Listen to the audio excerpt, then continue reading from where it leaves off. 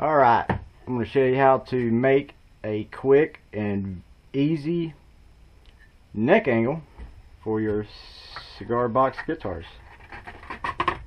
This is a totally original idea that I came up with myself, and it's very simple. I don't know how, everyone has a different way of bracing their necks inside the box.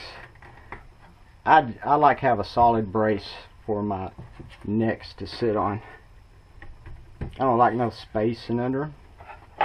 So I'll generally cut off a section of a neck, just a common 1.5 by 3/4 inch neck, and I start off with that. Kind of got lucky with this box here because it just pretty much flushes up with the bottom of my neck notch. If it was any deeper, you might have to cut off a section of a fretboard or a 1/16 thick piece of wood, or a 1/8. Just build it up until you have the proper height.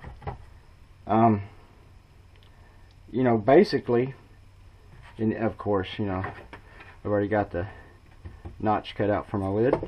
It's a little loose because I'm fixing to show you why.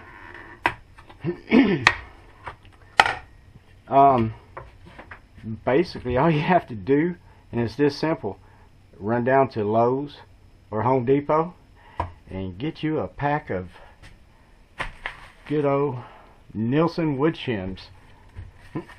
That's right. They have two different sizes. I can't remember if the other size is shorter or longer, but I think these are 10 or 11 or 10 to 12 inches. I don't remember. But I've already got one cut off here. Every one of them will be almost a perfect 1-degree angle. And yeah, it's that simple. So what I'm going to do here is I've already cut this off. You want to cut it off to flush it with the outside edge of your box. You don't want it on the inside. You want to make sure that the full top piece of this shim is coming out, so your neck lays on it only. And yeah, that's it. And when you put your neck in here like this, you're going to have a awesome, perfect 1-degree angle neck. I don't know if y'all can see there's an angle on that, but there is. And when you lay, you can, some people like to have the fretboard laying over a little bit, or just put it right there in case you want to open the lid. But either way, you're going to have a 1-degree angle on there now. And I'm going to tell you right now, if you're using the little metal hardtail, little 3 or 4 string bridges, like a common Fender Strat bridge or Telly, you don't need an angle on your necks. There's a reason Fender has never put an angle on their necks. There's no reason to with a flat hardtail bridge, because it's flat. Gibson style guitars, on the other hand, they have arch tops on their bodies, and they have raised bridges like an ABR bridge, or a and you can raise them up and down. And to compensate for the arch top of that guitar, you need an angle on the neck. That's why you can do that.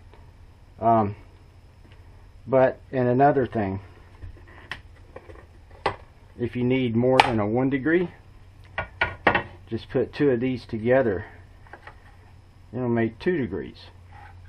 But I found and there's no reason you would need more than a 2-degree angle, but if you needed to put, when you start putting 3 on there, like for a 3-degree angle, it kind of gets off. It starts getting a little screwy. You can get a 3-degree, it might be turn into a 4, I don't know. But I don't ever put more than 2, and I've never even put 2. I just put 1.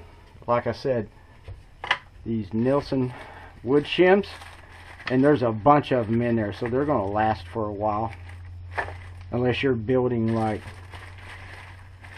you know, that many a week, they're gonna last for a while.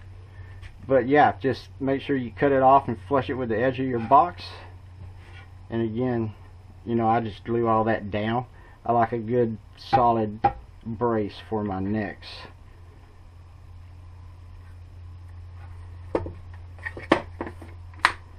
And I, you know, I've compensated the slot, the depth of the notch for my lid, and I'll hold this down here. You know, it ain't going nowhere. There's no moving around or anything. Just make sure your notch is good and tight. But yeah, so again, you lay that fretboard on there.